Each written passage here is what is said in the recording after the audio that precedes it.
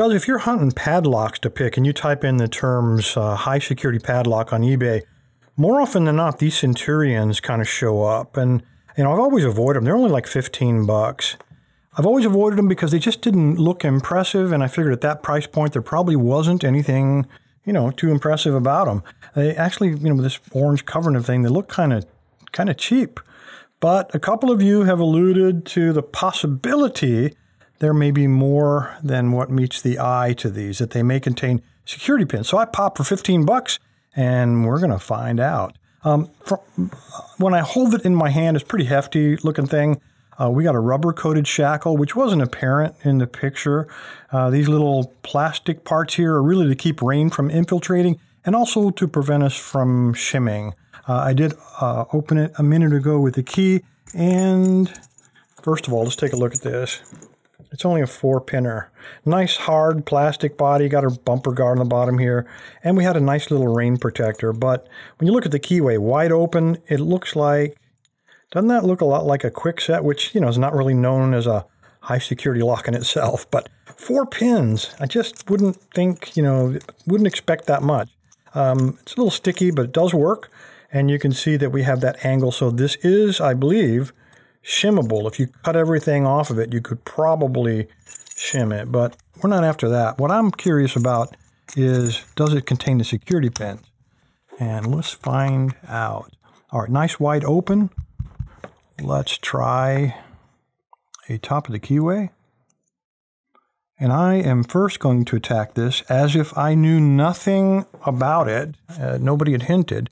And I'm just going to attack it like I would a 4-pin master lock, which means massive tension, use a 25 thousandths pick, and use it as a pry bar to force everything.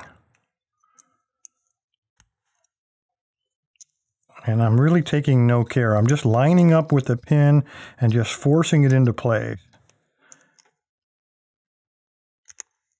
And it's given up nothing. Nothing. All right. Now let's try a little different. Let's just try very light tension. Use the same pick. See what we got.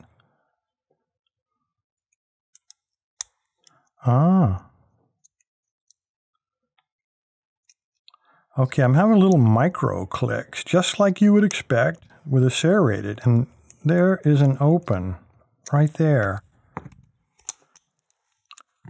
All right, guys, I think for 15 bucks we can sacrifice this thing because, you know, it may not be super security, but if it's a $15 serrated pin training lock and it's only 4 pins, so for beginners that would be a good amount to start with, I think that might be a good investment. We would have a use for this in lock sport, but the only way to do it, of course, the only way to figure it out is to destroy it.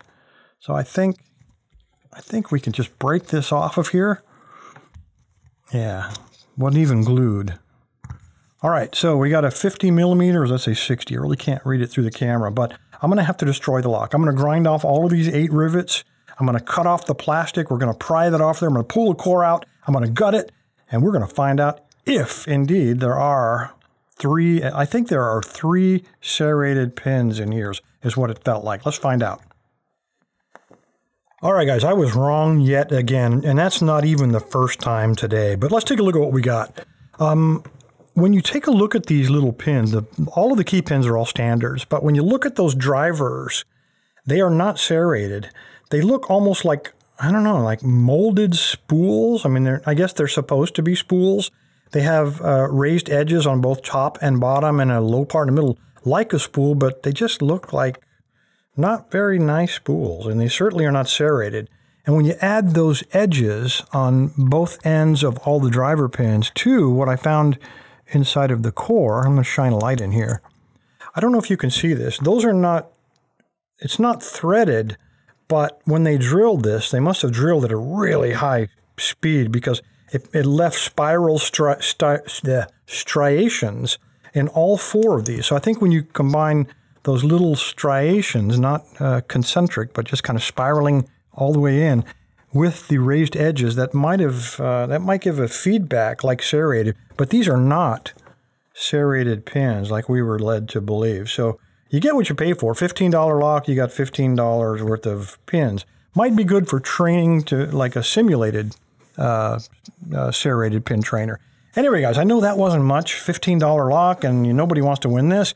Instead, I'm going to substitute a $1 million giveaway. Yeah, that's right.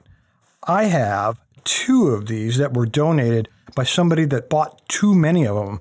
If it's possible to have too many Sparrows disc detainer locks. These are currently sold out, and I think until the coronavirus is over, Sparrows is probably not going to have any more. So they put, as a joke, $1 million price tag so that nobody will order them, I think. But I've got 2 of these guys, brand new, still in the wrapper, and I'm going to be giving them both of them away. I'll give one away now, and I'll hold one of them to give away a little bit later. If you'd like to win a brand new, still in the wrapper, Sparrows disc detainer pick, stick around. I'll tell you how to do it.